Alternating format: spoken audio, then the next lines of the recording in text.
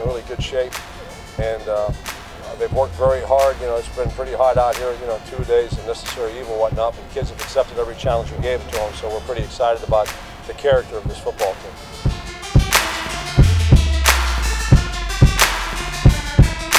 Our defense is very fast, and we've actually got about 18 kids over there that have started for us, so we feel very strong in secondary, feel very strong at linebacker, and we feel we got 6 defensive linemen to get the job done for us.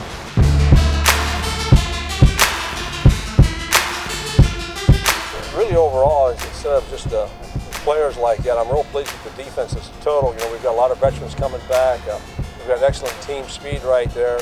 I think special teams-wise, this might be as good as we've ever been on special teams, again, because of the experience we got back and the athletes we have in their place. So I'm very happy about that. And with our offense changing like we're doing, I think we're starting to pick it up. So we should be pretty good and ready to go for Virginia State.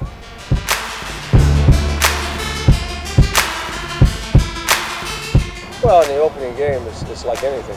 You just don't know because it's the first time. It's the first game of the year. You don't know who's going to have it. Playing in front of 25,000 people, the excitement of the first game, and what we try to do is hopefully start off a little slow and get better as the game goes on. Once all that hoopla wears off, they start getting better concentration. They don't try to do anything crazy.